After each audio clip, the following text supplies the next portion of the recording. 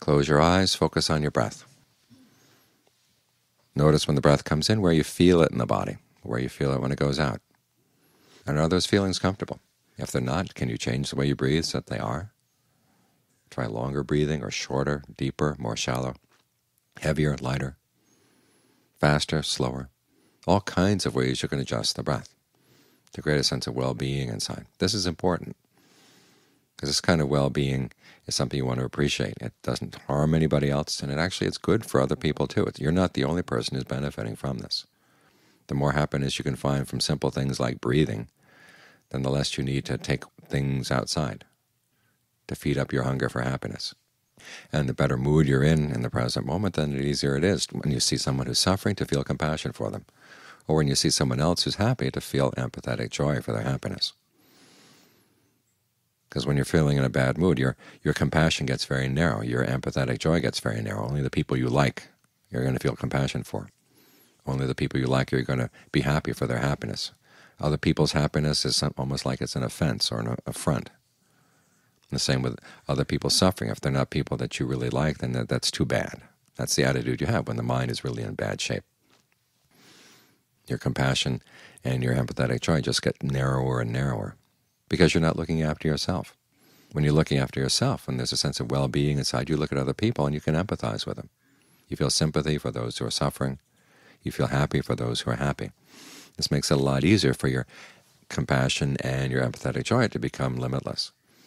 As the Buddha said, when you're looking at your actions, you want to make sure that you can sympathize with anybody who is suffering. You want to make sure that you can be happy with anybody who is happy. Otherwise, your actions get narrowed down. You help the people you like, and you're nasty to the people you don't like for one reason or another. And that way you shift from practicing the Dharma, your practice starts leaning off in strange directions. And all of a sudden it becomes a victim of your likes and the things you like, you don't like, the things that you're deluded about, the things that you're afraid of. That's what comes when you don't have a sense of well-being inside. And this is why other people benefit from your doing the meditation. Because when you're coming from a sense of well-being, you realize, okay, your likes and dislikes are narrow and petty. You don't have to hold on to them all the time. You see other people that you don't like, but you can still feel sympathy for them. Or if they're happy, you can still feel happy for their happiness. Because after all, happiness and suffering, they do come from actions. And so maybe the person who did something who's suffering right now, they did something that was unskillful, but that doesn't mean that you can just leave them there. Because you've done unskillful things in the past, you're probably going to do unskillful things in the future. So you want to show some sympathy for the people who, like you, have been unskillful. And same for people who are happy. They must have done something in order to be happy. And so you rejoice in the fact that they did something skillful. They may not be acting skillful now, but you're happy for the happiness that they've been able to find, because otherwise your attitudes towards your own actions start getting skewed as well.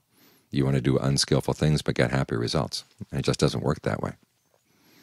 So if you accept the principle of karma, that unskillful actions lead to pain, skillful actions lead to happiness, then you want to be happy for the people who are happy, and you want to have sympathy for the people who've made mistakes. That's why when you're coming from a position of inner happiness like this, it's a lot easier to act toward other people in ways that are really kind and generous. It's good karma for yourself. Again, when you help others, you benefit. When you look after yourself, other people benefit. This is the kind of happiness that spreads around. It doesn't have clear lines demarcating, okay, this is mine and that's somebody else's. If you look for your happiness in terms of wealth or status or praise, again, that starts setting up dividing lines. But if you look for happiness in kindness and generosity, empathy, compassion, okay, then the lines begin to disappear.